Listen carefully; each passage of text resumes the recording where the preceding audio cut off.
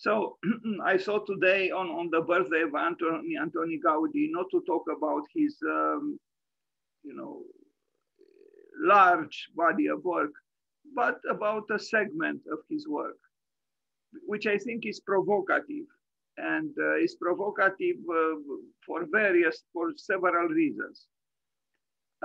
These ceramic tiles that he uses in his work, I think, are very inspiring because of their color, because of the patterns, because of the freedom with which they are employed in the work.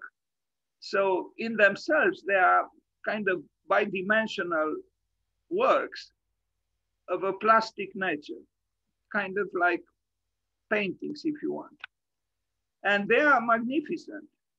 And I think for those of us who are trained or accustomed to only work with white walls, and also in a very rigid way, I think these so-called fragments from Antoni Gaudi invite us to a different world almost.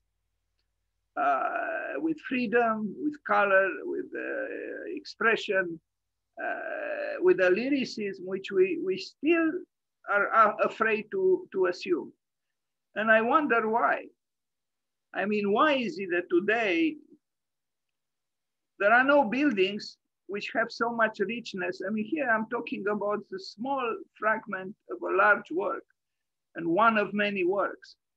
But look at how much richness it is right here. You know, you can contemplate this fragment and find satisfaction and find inspiration because you find beauty. Why is it that we don't employ color? Why is it that we don't employ ceramics, meaning clay? Because they are very important, because they add that earthly quality that is a positive quality. And also you can manifest yourself artistically. So the architect Antoni Gaudi was not afraid at all to add to his buildings something which without would have meant a great loss. He even added, plates, and some of the mosaics he created are made with broken plates. Why not? Break some plates yourselves. Go to a flea market, buy plates, and employ them in a building. Not to copy Gaudi, but to express yourself through color. It's also the idea of a shard, of a fragment, which is probably interesting to explore us these days. So that they might appear to be related somehow to deconstruction. Well, it is the deconstruction of the plates, but with those fragments, you create something new.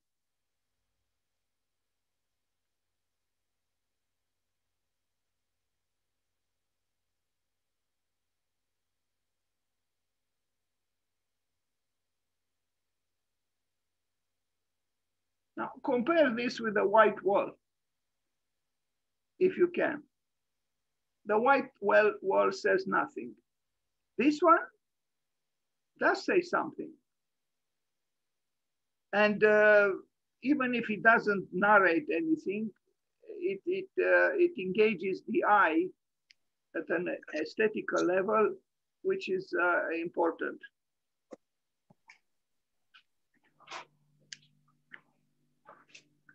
Almost no architect today would think of employing fragments of ceramics the way he did it. And I think now, yes, maybe if the whole world was covered with tiles like this, maybe it would have been problematic, but we are far from that situation. There is a painter in the United States who found inspiration in Gaudi, Julian Schnabel, and he actually painted huge canvases where he also used broken plates to attach them to the canvases. He also became a very famous film director. He had a huge success. Julian Schnabel. But this is Gaudi, Antoni Gaudi.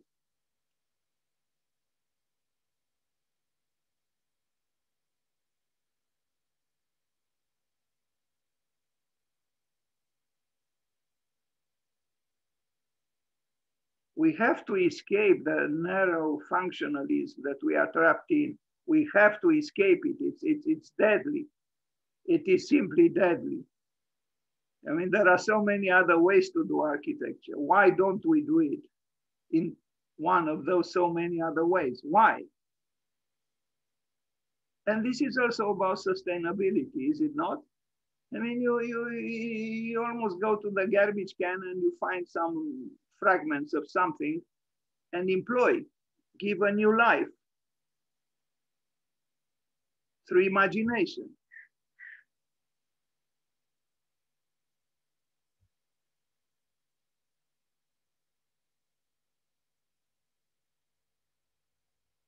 There is still a lot to learn from Antoni Gaudi. And these are modern works. I mean, you know, if you create an artwork like what we see here, you will say, wow, you know, it's a good artwork. But this is a small fragment of only one building.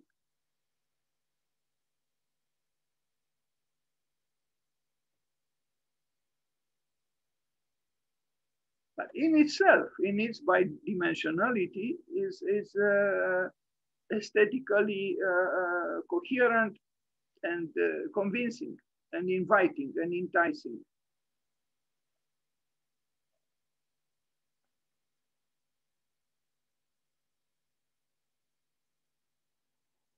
No, maybe this is in terms of surface dimensions, maybe, I don't know, 3 feet by 2.5 feet, or, you know, 1 meter by 70 centimeters. But look, you know, in this surface, something happens.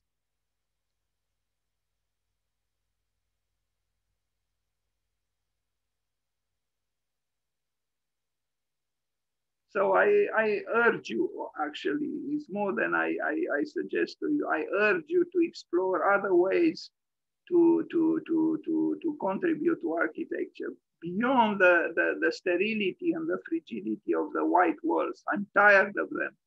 I'm really tired of them. And I'm tired of that narrow functionalism that was maybe valid 100 years ago, but not now. Not now. The ornament is coming back to architecture and we still don't even use the word.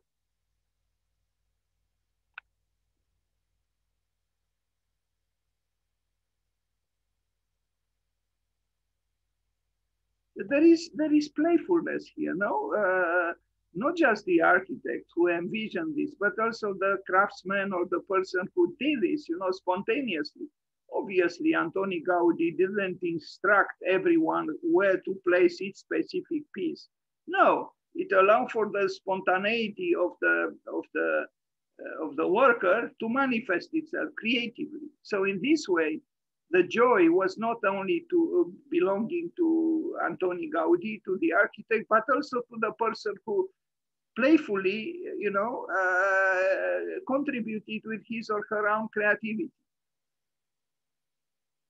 This is also important because if you make a project in whatever way you make it, and then you send it to the construction workers and they have to build it exactly as the drawing says, and they cannot manifest their spontaneity and their creativity at all.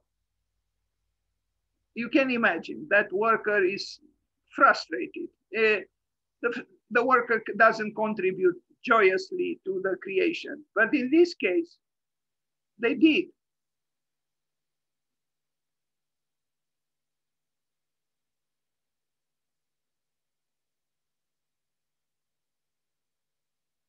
I mean, this in itself, just like this, is a very nice modern, if we have to call it so, artwork.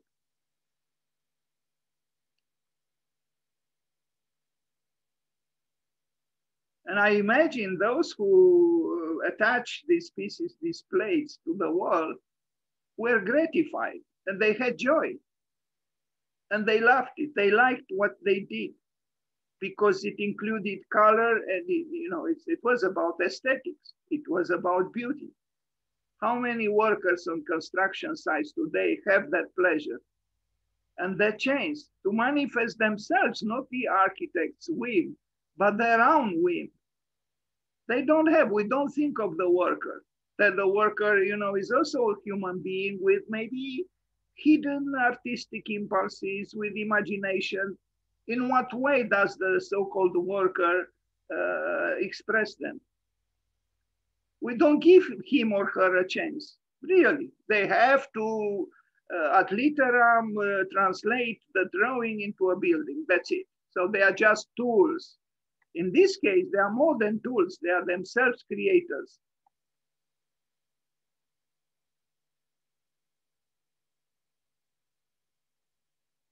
And the architect only provided a strategy, no more than a strategy, and within that strategy, those who glued these pieces to the wall were free.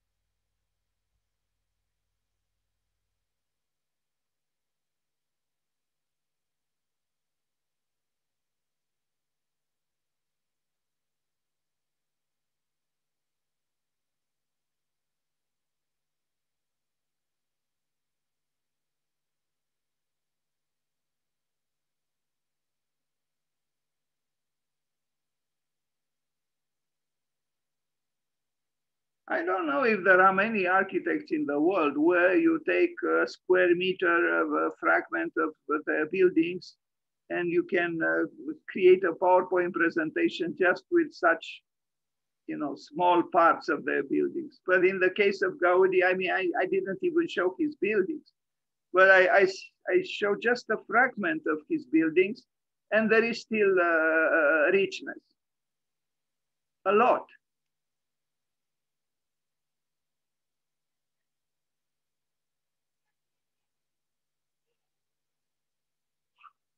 And here it is suggested a strategy that is very relevant to our time, because it is about reusing, recycling. We can recycle so many things. Think about innovative ways to recycle what is around us and it is abandoned. You can create significantly without big expenditures.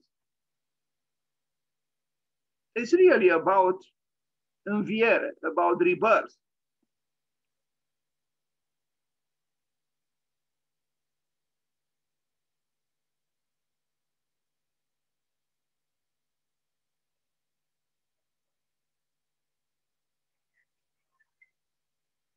Who would have thought to incorporate broken plates into the walls of the building? Well, he did, and bravo to him.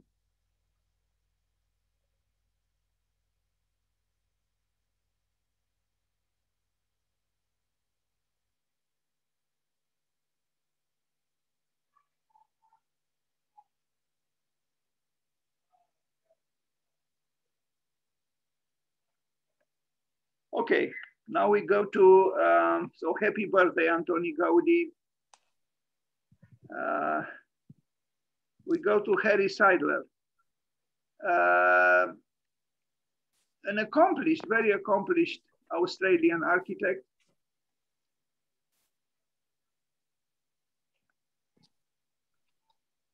He was actually born in Vienna in Austria, and then he emigrated because of the war. And he didn't first go to Australia, but in the end, he arrived in Australia.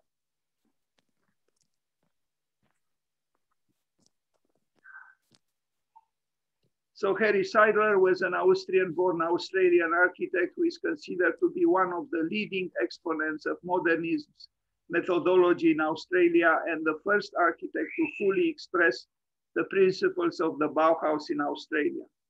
Well, this is a little bit forcing the issue, because actually he was only 10 years old when the Bauhaus closed down in 1933. So he is associated somehow with the Bauhaus, but he never studied there. And as I said, he was only 10 years old when the Bauhaus closed down in 1933. Seidler designed more than 180 buildings, and he received much recognition for his contribution to the architecture of Australia. Seidler consistently won architectural awards every decade throughout his Australian career of almost 58 years across the varied categories. His residential work from the 50s, his commercial work from 1964, and his public commissions from the 1970s. He was a controversial figure throughout his long career as he regularly publicly criticized planning authorities and the planning system in Sydney. Here is a picture with Gropius. He's on the right, Walter Gropius on the left. This was the man. Fortunately for him, he was born rich, and he brought all his family to Australia, and he built a house for every member of his family.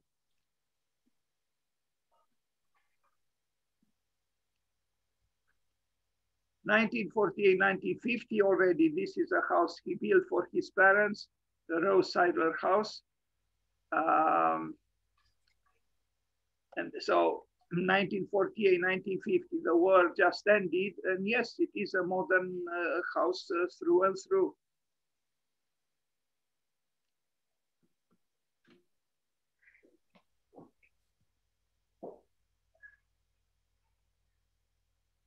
It's a good building.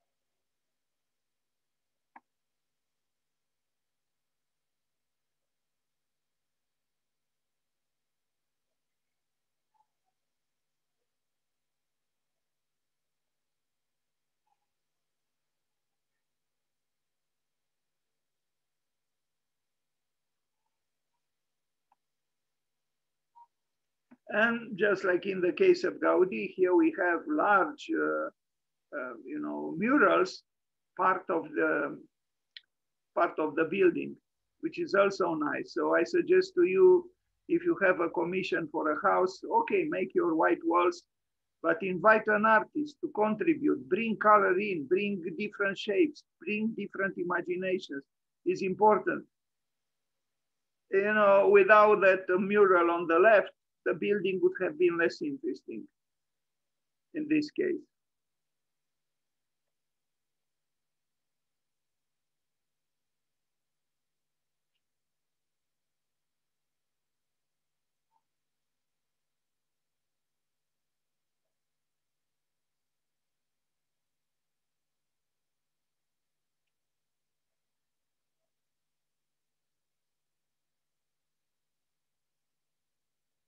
Another house for another member of his family, Julian Rose house.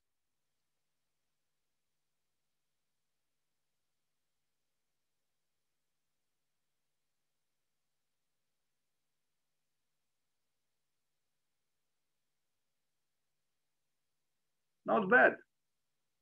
Even with the standards of today, if you would do such a house today, it would be immediately published on Arts Daily and other sites.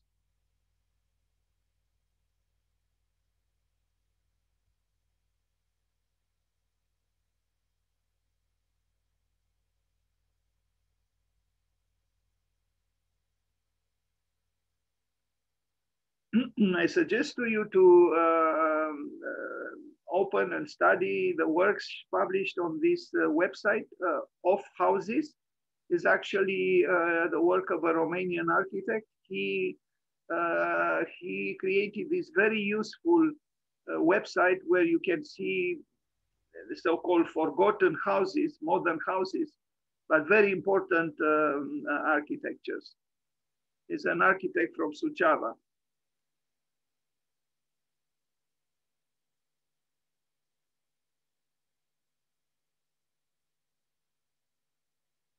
So this is the website, offhouses.com.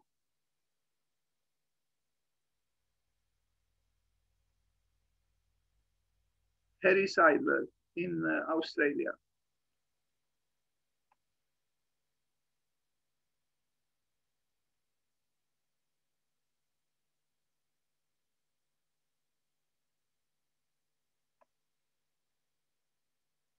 The structure of the building.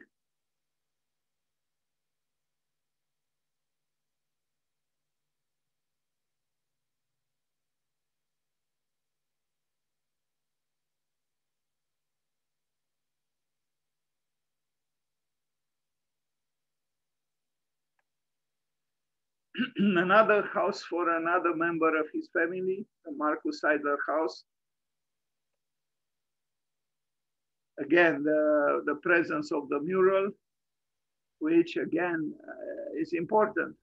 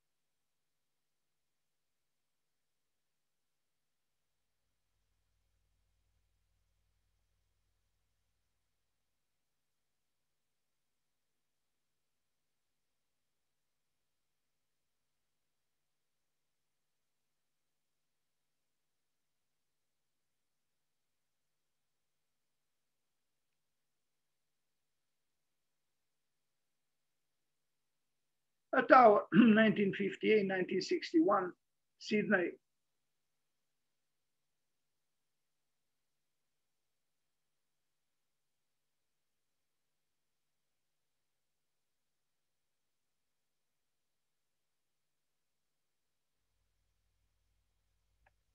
He built many works. You see the opera of John Hudson here.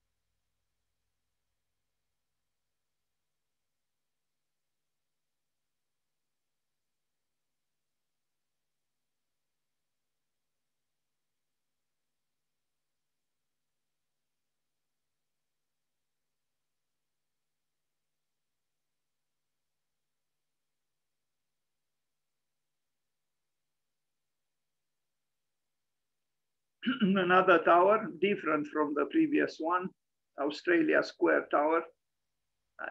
Square, but it's the Australia Square. The tower is not square, it's round. It's a cylinder.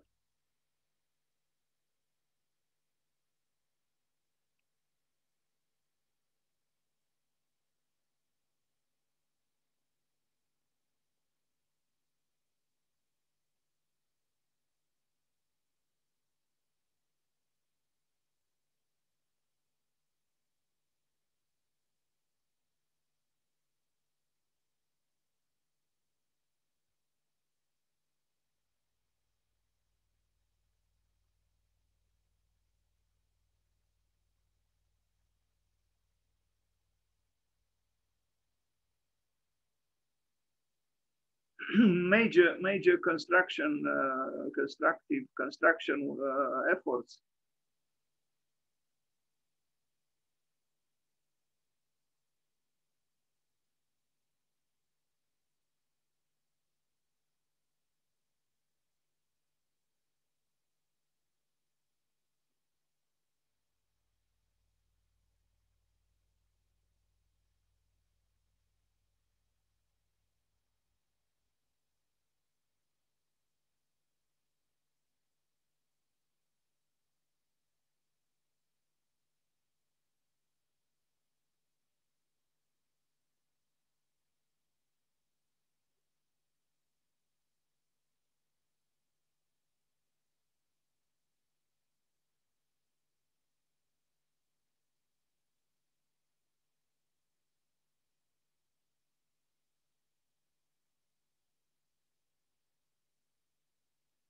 For this one, I didn't find pictures. Now his own house, Harry and Penelope, his wife.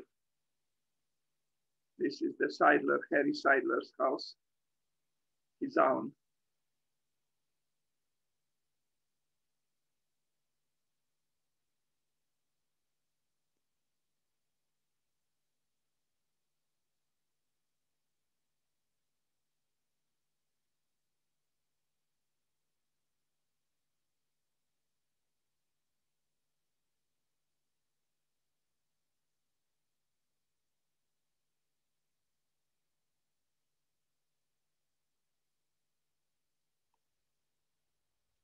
A large house.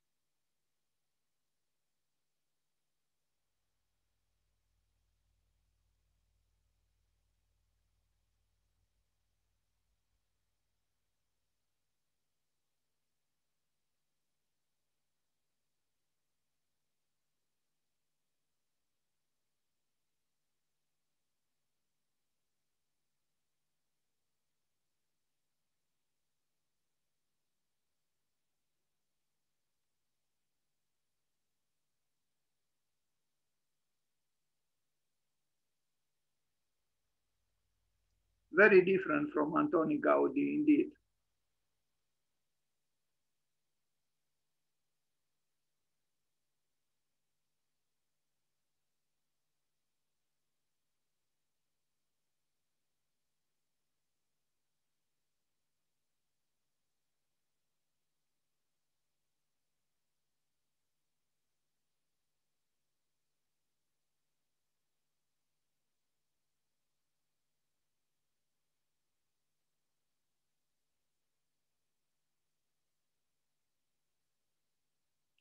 Quite monumental for a private home.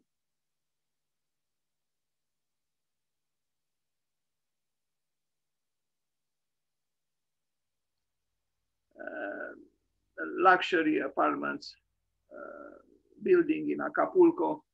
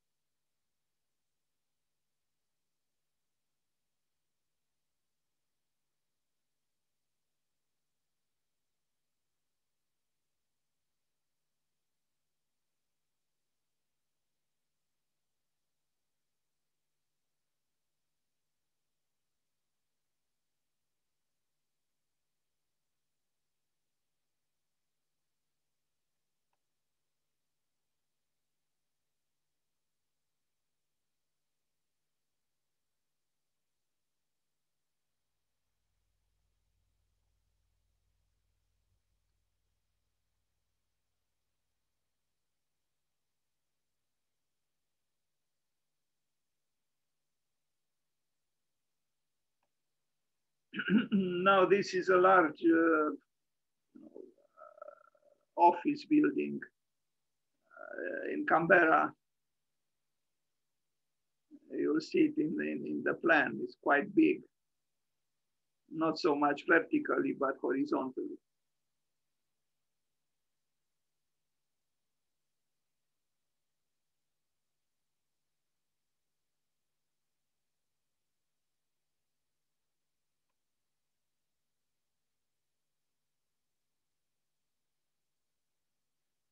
It's a citadel. I mean, look at, even these are large buildings, but the one by Seidler is remarkably big.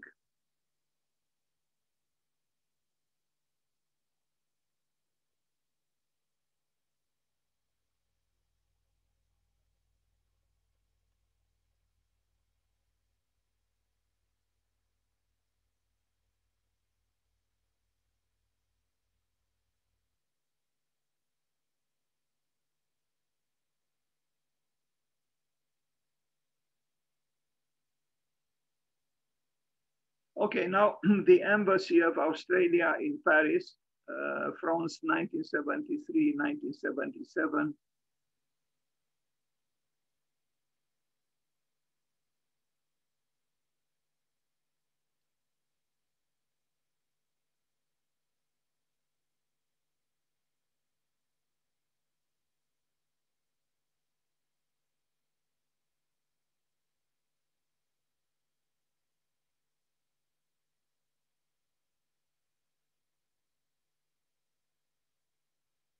Interesting, the concrete work here.